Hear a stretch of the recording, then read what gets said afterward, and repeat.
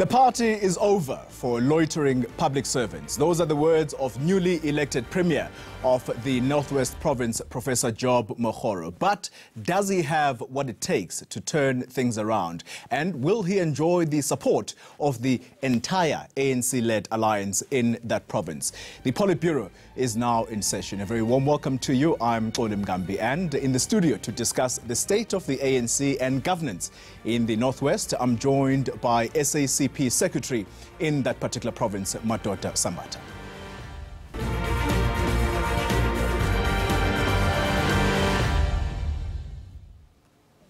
But first, let's listen to the ANC leadership announcing the appointment of Professor Job Mokgoro as Premier-elect of the Northwest Province. He replaces Supra Maumapilo. He's here. Indeed, he's 70 years old.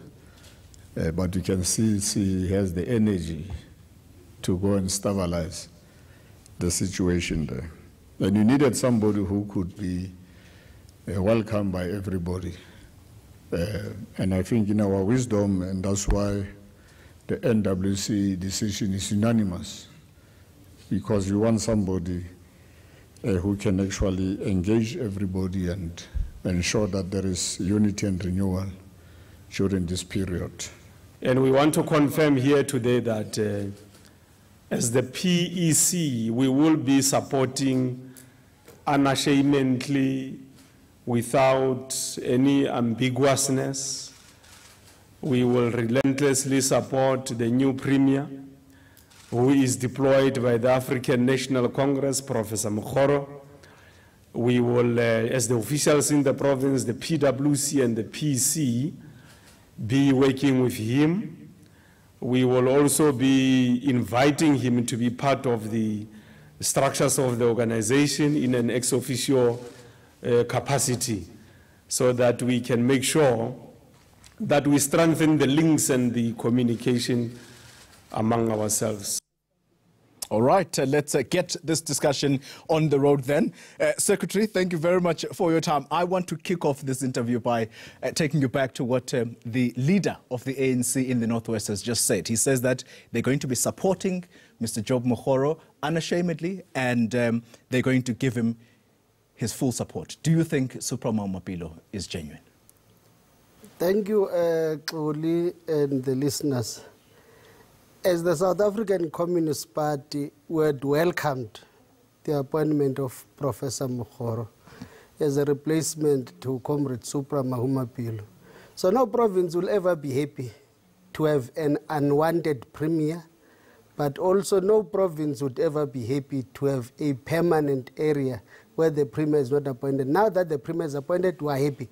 But what we want to caution, it's a situation where individuals who, in terms of the structures, had contributed to the collapse of the governance in the province, both the provincial government and municipalities.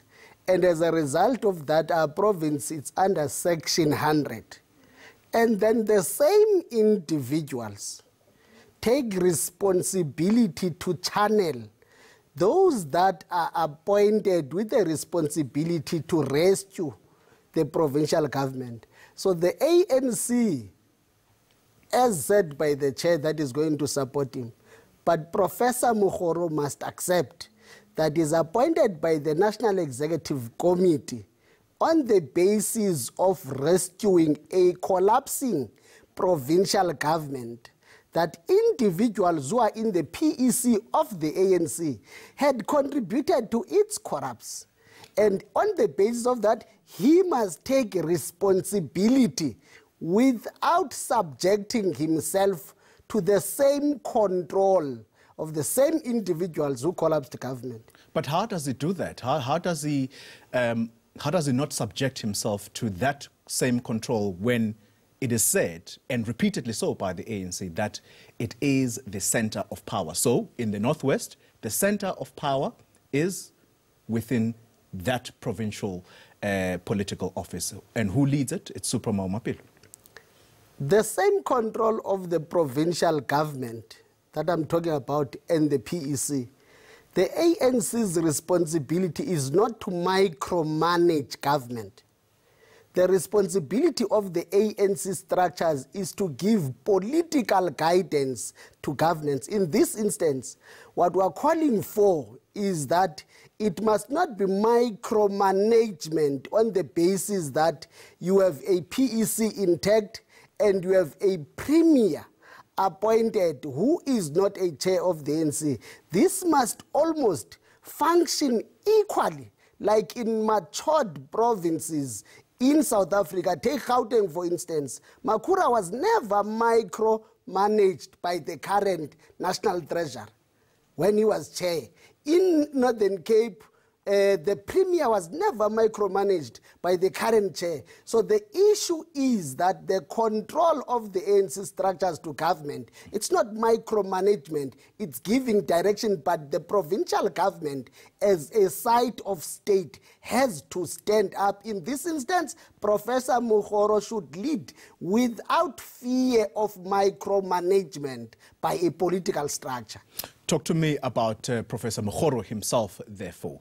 Is he the man to turn things around? Do you have a problem with his age, perhaps? I mean, he is 70 years old. No, Xoli, I think that the issue of age in this instance is used for chauvinistic reasons. I do not even understand why the SG had to confirm an age when introducing a candidate. Because necessarily, the first issue is not age. The first issue is capacity to lead.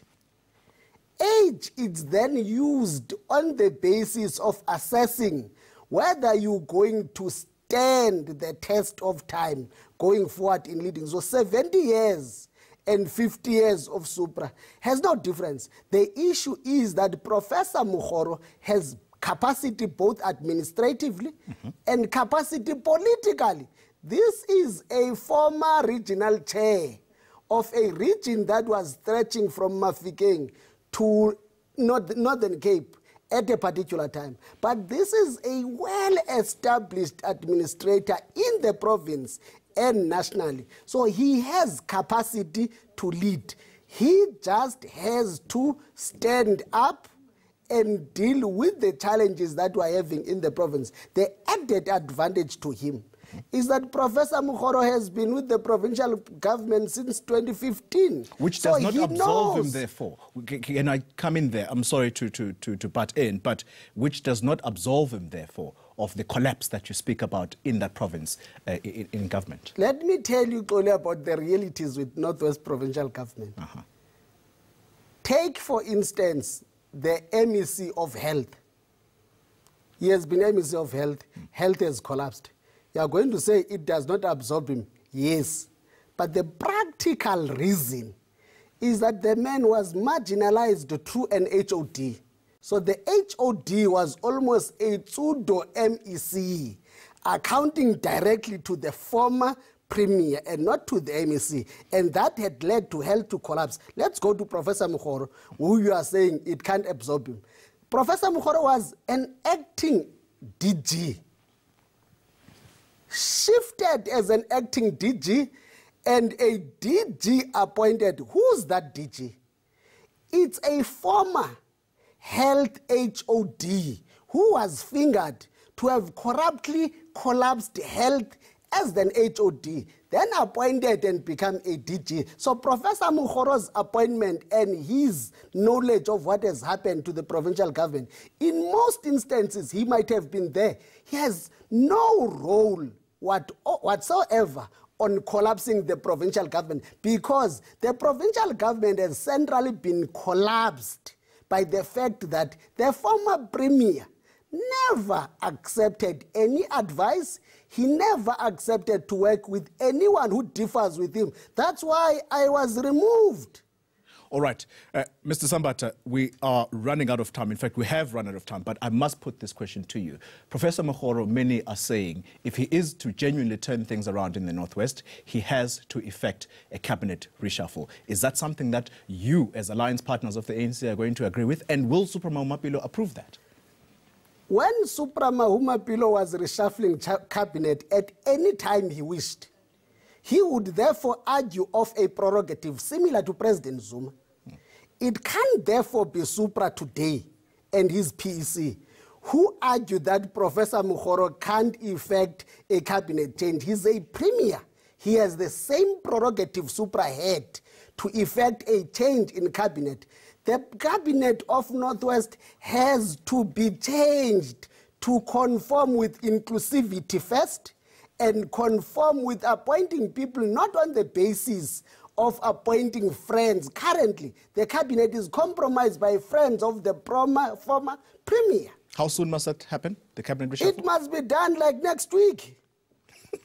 All right, thank you very much for your time. Unfortunately, we are out of time. But that was Madoda Sambata, the SACP Secretary of the Northwest Province. After the break, analysis and future plans of the newly elected Northwest Premier.